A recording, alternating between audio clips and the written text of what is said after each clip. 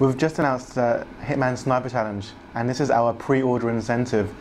And we've been working on this in secret for some time, and we're very, very excited and happy to be able to talk about it today for the first time. Welcome to Chicago 47. Hitman Sniper Challenge is a standalone experience. It's completely separate to Hitman Absolution. It's a single level game where you have 15 minutes to kill a target and his bodyguards, and then you're scored for that. And it's incredibly competitive and incredibly full of replayability value. We've spent many hours, all of us, trying to compete and get better scores. So we're really happy to be able to share it with everyone else. The mission, the briefing is to take out Richard Strong, who's an arms dealer. There's not much more background than that.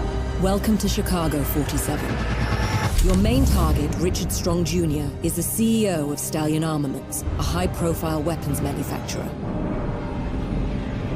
And there he is. He's suited, he's dressed, he's Hitman in his prime. Richard Strong is an exceedingly private figure who rarely moves in public, so the best window of opportunity is during his brief appearance at the company's annual retreat.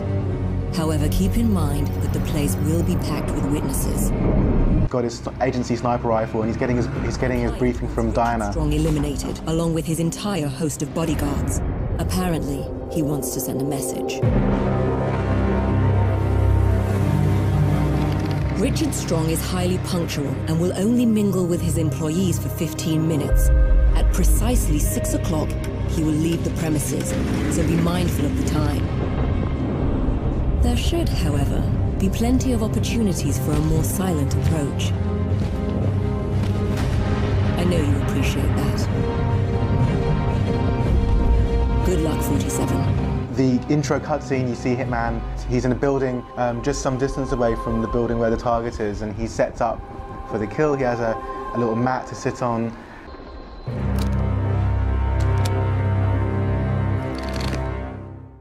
So the primary objective is to take out the target, but he's also got 14 guards, so there's actually 15 targets in total, the primary and then the guards.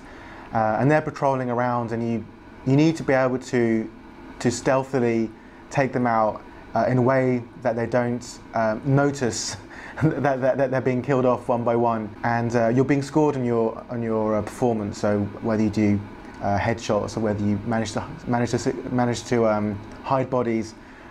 Also, if you do kills quickly, like you're rewarded for kill streaks, for example.